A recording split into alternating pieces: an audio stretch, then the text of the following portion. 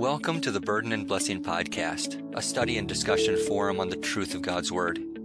Our summary verses of the books of the Bible introduce us to the theme of each book of the Old and New Testament Scriptures, so that we might have a deeper appreciation and understanding of God's Word of truth.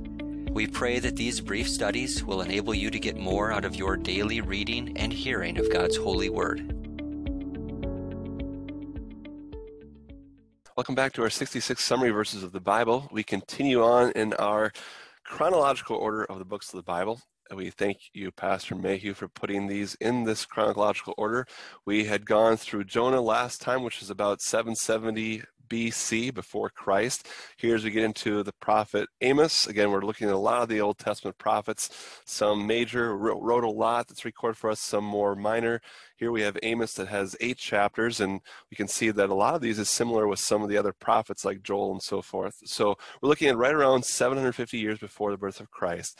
And Nathaniel, would you please read for us the summary verse for the book of Amos? We are reading from Amos chapter 4, verse 13. This comes from the New King James Version.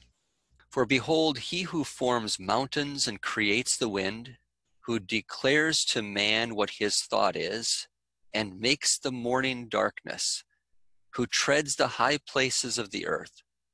The Lord God of hosts is his name. Now, this is an interesting verse, Neil. Amos was from the tribe of Judah, but he was sent by the Lord across the border into the nation of Israel in order to proclaim impending judgment on that nation. And he does it in a very unique way. He does it by looking at all of the nations that surround Israel and pointing out that they are going to be judged. And you can almost sit there with Amos and hear the people of Israel as Amos comes to them and he's pointing out the error and how God is going to judge these nations, thinking, yeah, all right, he's going to judge those people. He's going to get them. And so he goes around and he says, and this is that phrase that's repeated over and over again in the opening chapters of Amos, for 3 transgressions and for 4 of Syria, for 3 transgressions and for 4 of Edom, for 3 transgressions and 4 of Philistia, of Ammon, of Moab, of Edom, of Judah. And you can again, hear all the people cheering, and then he gets to Israel. 2 chapters on all the surrounding nations, and he deals with 7 chapters dealing with the errors of the people of Israel. And the people of Israel didn't want to hear what Amos had to say. They said, go back to your land. You're not supposed to be up here. Go back. But the point that Amos is making is really clearly brought out in our verse. For behold, he who forms mountains, who creates the wind, who declares to man what his thought is, who makes morning darkness, who treads the high places of the earth. All of these nations, they were worshiping false gods. And Amos said, there's only one God that matters. The Lord God of hosts is his name. We run into situations similar to the people of the Old Testament, where we think we're so different than the nations of the Old Testament. We're so far removed from all of it. But look around at the nations around us in our own nation and look at all of the gods that we falsely and blindly follow today. And we need that reminder that Amos brings to the people of Israel and to us still today. The one who forms the mountains, who creates the wind, who declares to man what his thought is, the Lord God of hosts is his name. He is the one who provides salvation for us. He is the one who comes in power to judge the nations who reject him and rebel against him. But it is only in that God that we have hope and salvation in the coming Savior, Jesus, which he finally gets to in the very final verses of chapter 9 of this book. He points us to that hope that we have in the Lord God of hosts. How about you? Anything stand out to you on the book of Amos, Neil? Yeah, well, first, I'm sorry for misspeaking with the 8 versus the 9 chapters. The 9th one is definitely not the one you want to forget about, because it is primarily directed to Israel and those impending judgments. In all these sermons that Amos really speaks to the different nations and the tribes as well, we can see this impending doom, like you mentioned. And what I love about Amos is, though, he also talks about that remnant that the Lord was going to preserve. And the reason for that is that the promise of the coming Savior, the reason for that is in what the Lord had promised his people, that he would continue to dwell with them and be their God. And even though Amos brings a message of judgment, the Lord always shows mercy in the midst of that judgment. You think of that with the flood and Noah.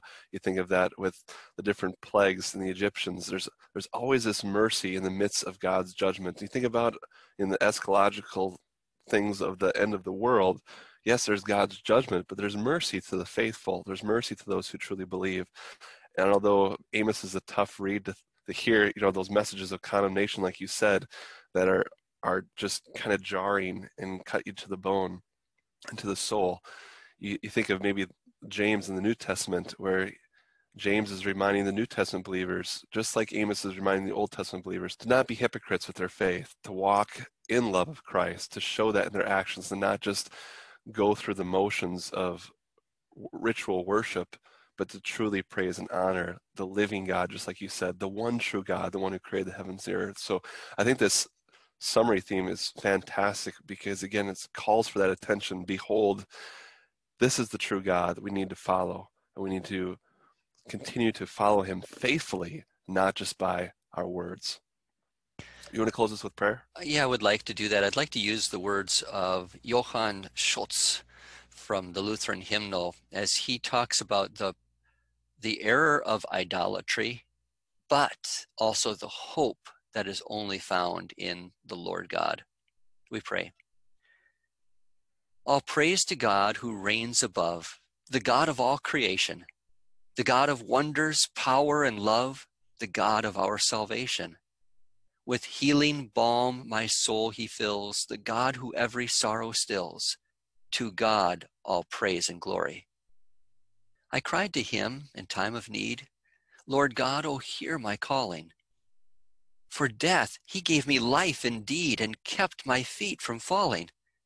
For this my thanks shall endless be. Oh, thank him, thank our God with me. To God all praise and glory. Ye who confess Christ's holy name, to God give praise and glory. Ye who the Father's power proclaim, to God give praise and glory. All idols underfoot be trod. The Lord is God, the Lord is God. To God all praise and glory. Amen. We invite you to listen for new books each week on Burden and Blessing Podcast, where we believe and confess that every word of God is true. We pray that you will be assured that God's word is pure and is more precious than gold.